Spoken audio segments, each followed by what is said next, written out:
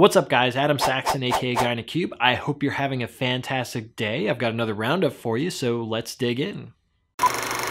First up is a blog post from Matt Allington where he looks at how to use Power Query to compare rows within your data set.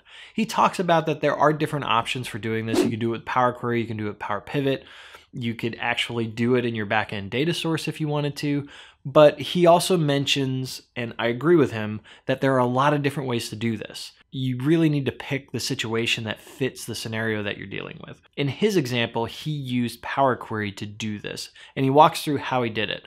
I don't want to give the secret away. I want you to read the article. He actually went through it in a video as well that's embedded into the blog post, so be sure to check that out and let him know what you think. Chris Webb's got a blog post where he looks at how to use Profiler to determine which calculations being evaluated from an analysis services perspective. This is looking at multidimensional, and this is actually part 2 of his series. Part 1, he talked about how you could do this. Part 2 is actually a real-world example where he looks at a date tool dimension, which you may be using, and walks through like how to actually determine that. There's a great blog post if you've ever wondered about that or if you think that your calculations may be causing performance issues for you, so be sure to check out this blog post. We had a blog post that went through the January updates for the Power BI service, and this blog post lists out a lot of the features that were released in January, some of which were the actual Power BI admin role, so that's available now. You can do that from the UI, or you can set that from a PowerShell perspective, and that allows you the ability to designate someone in your organization as a Power BI administrator. They'll get access to the Power BI admin role without being a global admin of your tenant, so that's a big win. We also announced that Power BI Auditing is now globally available. It's still in preview, but it is now available for all regions. And I know I've been pinged a lot from people asking, when's it going to be available in Europe? When's it going to be available in Australia? It is now available, so be sure to go check that out. We also announced a new feature regarding email subscriptions, so that's in preview now.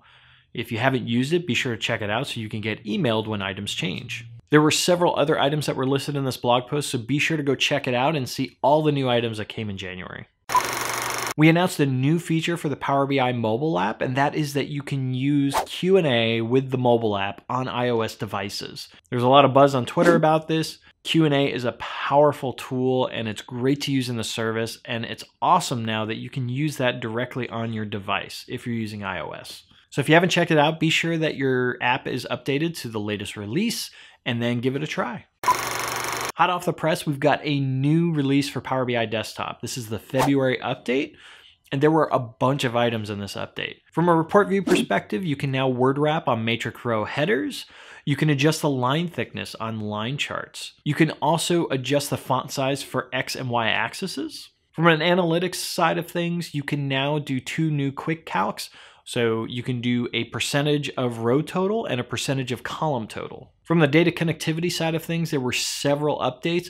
One of those was the ability to use a Power App Common Data Service connector. So that's pretty cool. From a query perspective, there was also an update to allow you to insert steps into your existing queries. And this is just a list of some of the items. So be sure to check out this blog post to see all of the items in this update, and to check out the videos as well to give you ideas for how to use these items. Okay, let me know which item was your favorite. Go ahead and leave that down in the comments below. Also check the description for all of the links to the items I talked about, along with some bonus links. If you liked the video, be sure to give it a thumbs up. And if this is your first time here, be sure to subscribe for more great content. And as always, thank you so much for watching and keep being awesome.